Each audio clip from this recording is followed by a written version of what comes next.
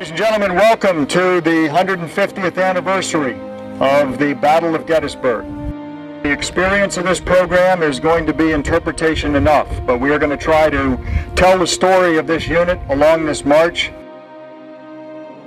On the morning of July the 1st, 150 years ago, slightly over 1,800 soldiers from Wisconsin, Michigan, and Indiana marched up this road, the Emmitsburg Road. This was one of the finest brigades in the Army, and at the end of this day, that brigade would never exist again. Now, the Iron Brigade didn't get that name at the beginning of the war. They were called the Black Hat Brigade within the Army because everybody in the brigade wore the hardy hat. It was at the Battle of South Mountain. This brigade fought in Turner's Gap. While they were fighting there, they were in full view of the commander of the Union Army, George McClellan. And the legend is McClellan said to someone, "They fight like they're made of iron."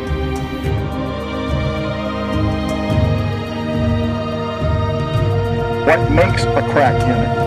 It's leadership, and it's the soldiers in the ranks who never want to let one another down, even though they know the dangers that they face. The real focus of this program is who were the men of the Iron Brigade? What was the price that they paid? And why do we remember them? In the 2nd Wisconsin, one of the sergeants was Cornelius Wheeler.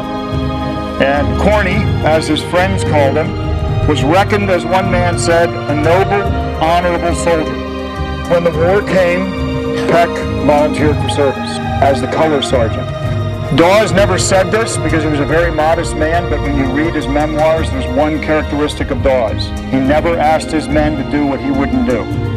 Private Reed continues by noting, "One ball carried away my cap box and a glance on my belt. It produced a sensation in my abdominal regions very much like the kick of a mule, and I was uncertain for a moment whether I was summoned to the courts above or only a little frightened. By the left flank, double quick, charge!" The regiment would swing into line of battle from their column of fours and push off into destiny. The brigade took 1,883 men into the fighting the morning of July the 1st. By sundown, 691 men were left to answer. The Iron Brigade had the highest number of men killed and had the highest number of total casualties of any unit in the entire Army of the Potomac in the battle. Men of the Iron Brigade didn't want to go into legend here. They wanted to live. They wanted to survive the war and go home. Ultimately, what they did was they sacrificed themselves for their comrades, for the Army, for the country on this day.